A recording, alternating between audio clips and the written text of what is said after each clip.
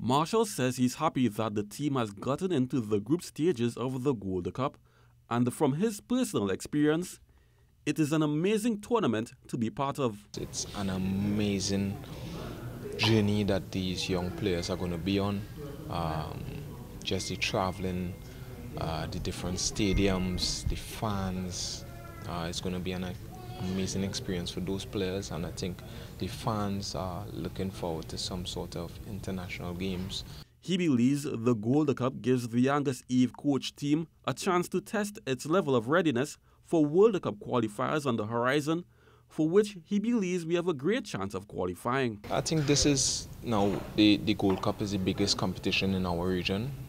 There's nothing bigger than the CONCACAF Gold Cup in our region. So this is like our mini World Cup. So it is a preparation for our players for the Gold Cup stage, for the World Cup stages. So it is a preparation to measure ourselves against the top teams. USA, we're going to play USA.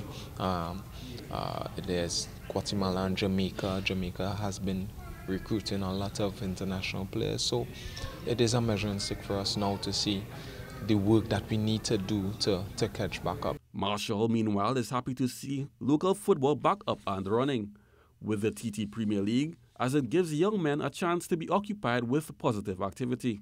You're getting a lot more players. You know, you're now taking players off of the street.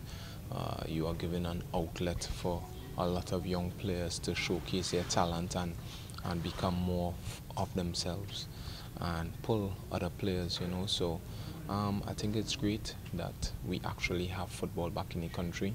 He adds the level of competition continues to improve with each round of matches. With every game, you see the sharpness growing.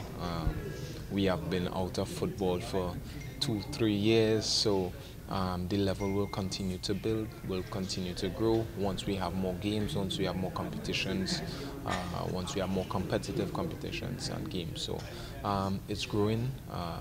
I love to see that a lot of younger players are making the jump now into this rank. Kent Fuentes, TTT Sports.